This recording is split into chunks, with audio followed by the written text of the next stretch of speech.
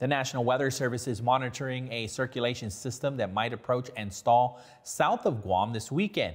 The potential for a significant tropical cyclone in Micronesia is currently low over the next 5 days, but long-range models suggest increased potential for a more organized system in central Micronesia. The system, known as Invest 95W, is currently south of Pohnpei and expected to bring wet weather to Chuuk State and scattered showers to Guam by the weekend.